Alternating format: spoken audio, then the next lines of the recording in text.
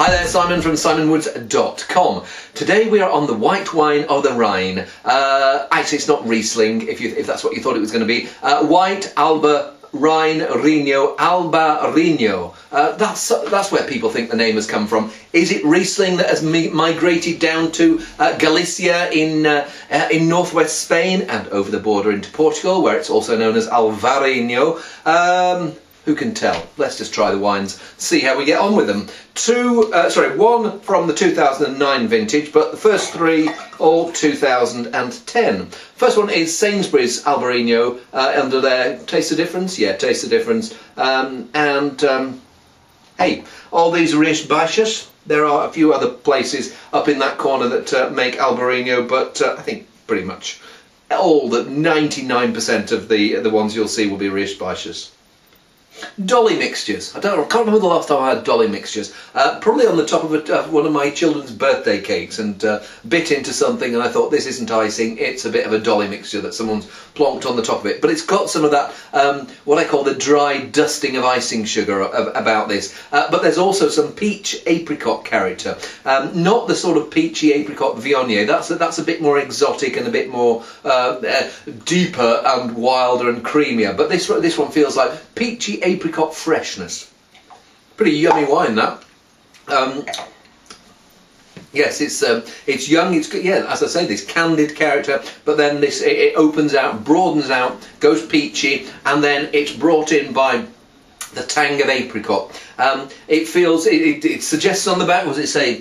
Fish and seafood. Well, if you're going for fish and seafood, go for something that's got a bit of flavour, because it's actually got quite a bit of grunt behind it, and might be a little too full-bodied for some delicate fishy dishes. But certainly, I imagine if you had some mussels with that, or some garlicky mussels, with lots of bread to mop up the garlicky wine juices, that will go down pretty well.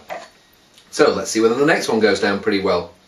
Well done, Sainsbury's, for shoving something like that under your own label. Cited Albarino, Rias Baixas again.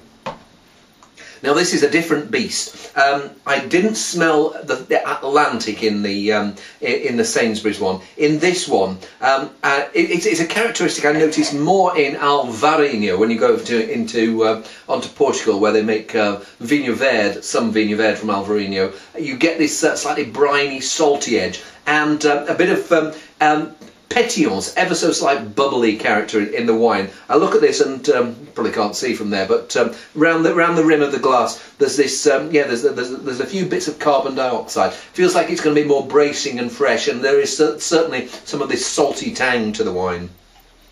Really nice.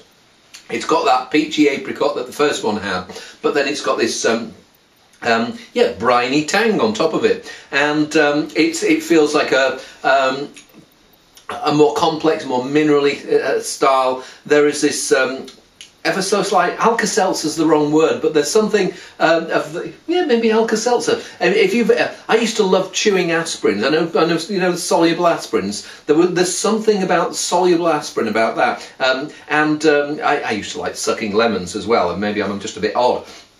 But there's something, almost a seltzer-like minerality that's going on here. Combine it with that little touch of the sea air and this delicate peachy fruit. It feels like maybe a more delicate, poised wine than the first one. The first one's sort of like a bit rah.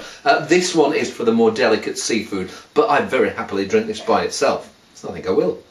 Whoa, tasty wine. Let's see what the next one's tasty wine. Castro... Is it Kelter or Chelter or Celta? Hey, who can tell? Someone will tell me if I've got one of those. 2 out of 3 of those must be wrong. Let's give it a whirl anyway. 2010 again. Now this is more back to the style of the first one, the edge of dolly mixture and that richer, peachier fruit than the finer, more fragrant Cited. Probably the biggest, fleshiest wine of those 3 so far. What I find with Albarino, the good ones, they are nice the summer after the vintage, so when they're like 10 months old or so. But they're often better with even more bottle age. So if you imagine, if you're in the southern hemisphere, get round to a year and a bit from the vintage, and it's middle of your summer.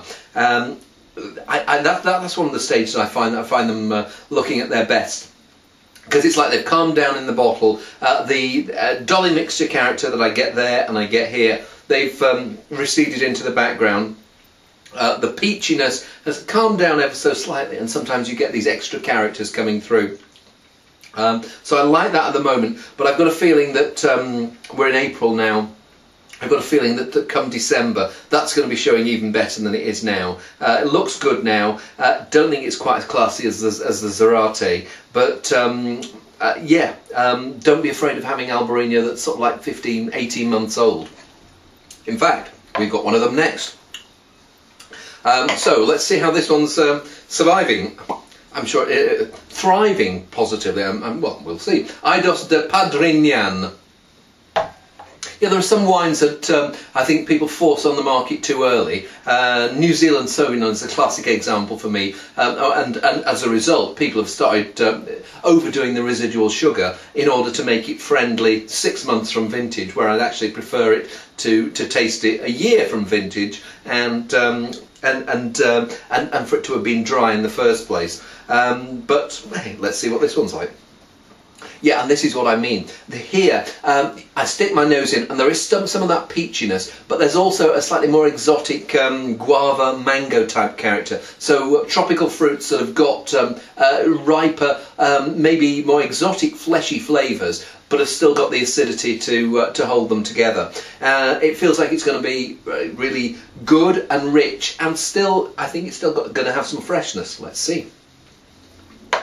It does, and it's got that richness. It's got this slightly salty minerality that I found in the Zarate. I think the Zarate is a more delicate, poised wine, but just between these two, you get a nice contrast of the richness that Albarino can do with the fine-boned character that Albarino can do, and it's not like which one is better than the other. They're different, and they're different faces of a interesting grape variety. And I mean, Albarino, sometimes I can find it slightly on the obvious side, but these four, I'm pretty happy with them.